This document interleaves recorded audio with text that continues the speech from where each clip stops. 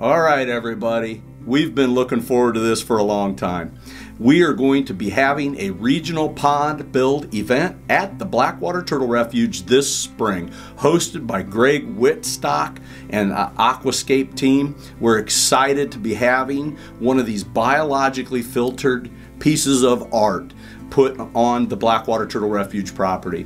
We're so excited. We also got a local family-owned business on board as our sponsor, Felger's Peat Moss. They're going to be providing us with all of the rocks and boulders, and Felger's Peat Moss is a beautiful place to pick out the things that make a regional pond build a beautiful event.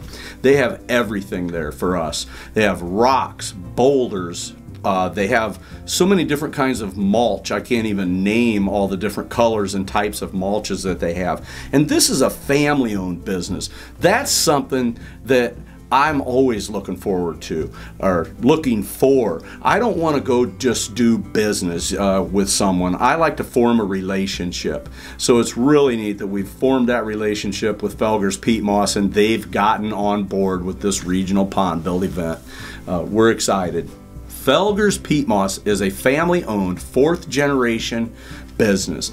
Unfortunately, back during the Depression, the family lost the farm. And one of the children that was in that family at the time went off to war, did his time in the military, worked through the CCC's camps, and saved up his money and eventually bought the family farm back. So there's a lesson in something like that too. You get hit in the back of the head, you get knocked down, you don't lay down, you get back up. And this guy got back up. And the family still owns that business today. We're really excited in this next step of the evolution of the Blackwater Turtle Refuge. If you'd like to follow along and know more about the Blackwater Turtle Refuge, we'll direct you to this video.